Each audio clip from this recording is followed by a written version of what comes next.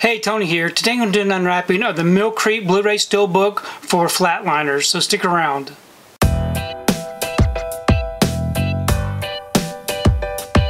So today I wanted to do an unwrapping of the Mill Creek Blu-ray Steelbook for Flatliners.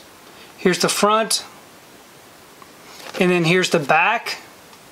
If you'd like to read up on it, you can go ahead and pause and do so. I'm going to go ahead and remove this from the wrapper and we can take a close look at this Steelbook. Okay, get the wrapper off. Again, here's the front of the Steelbook.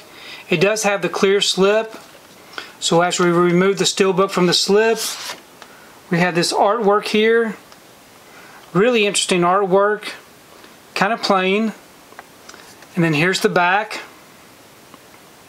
So as we open it up, we have our front and back together.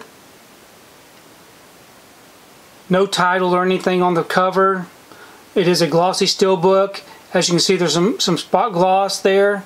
Some lines should never be crossed. And then on the inside, we have our two discs. We have our Blu-ray disc here with some disc art. And we have our DVD disc with a different disc art.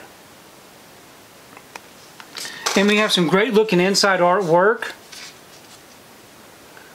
So overall, this is a pretty nice looking Steelbook. So overall, I'm really happy with this Steelbook. I do like the artwork.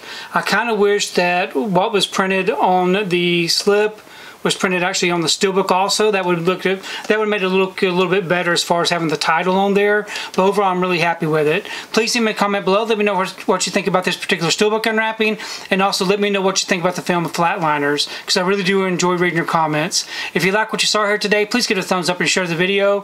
If you haven't subscribed to my channel, I'd really appreciate it if you'd subscribe. If you do subscribe, please remember to hit that notification bell so that you can be notified every time I upload a new video.